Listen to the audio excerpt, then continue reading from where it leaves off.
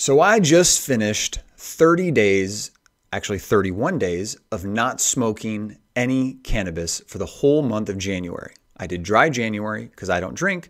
So every year I reset my brain, reset my body, and just kind of like to get back to base level. And I also help my lungs a little bit. So I'm going to tell you about what I went through, some of my experiences, so maybe you know what to expect if you take a month off or just decide to quit entirely. So we had 5 tips that we gave you to help quit smoking weed. You can check those out in another video. But after 30 days, what did I experience? Well, every time I stopped smoking, I'm just going to say my armpits really sweat. I don't really know why. It doesn't make any sense to me. But as soon as I smoke, my armpits don't sweat anymore. So maybe my anxiety level in my body is just higher than most people. But that's one thing that happened during the month, is that my armpits sweat a little bit more. Now, I did go to the gym because I had way more energy. I had way more energy than I usually do if I'm smoking every night or every day. So what did I do? I went to the gym either before work or after work because I had enough energy. I also started a couple new art projects. I started writing a new screenplay. I actually, unfortunately, got no sleep. So I'm just going to tell you, I woke up almost every 2 hours. Now, I don't know why, but every month that I take off, it's hard for me to sleep. Cannabis helps me sleep.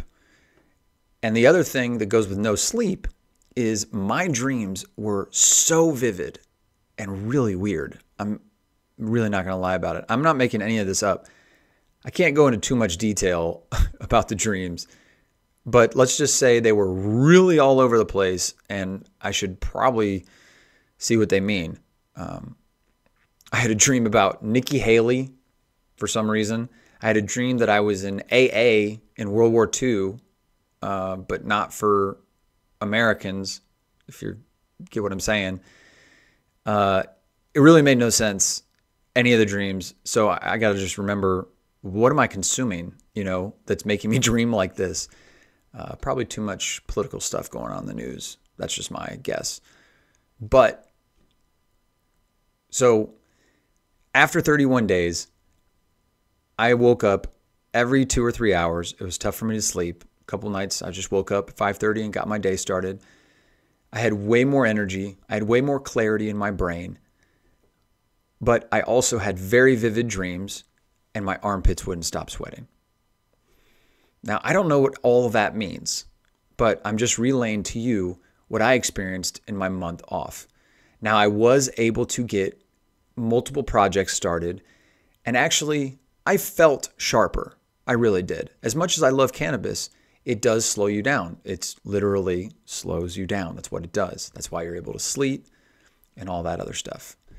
So take that for what it's worth, but those are my recaps. Just a quick little recap. Let me know what you experience when you take a quick break or when you quit smoking permanently. Now, I didn't vape. I didn't smoke anything else. I didn't do anything. I didn't take gummies. I didn't do anything, any cannabis related. I went 31 days, no cannabis at all.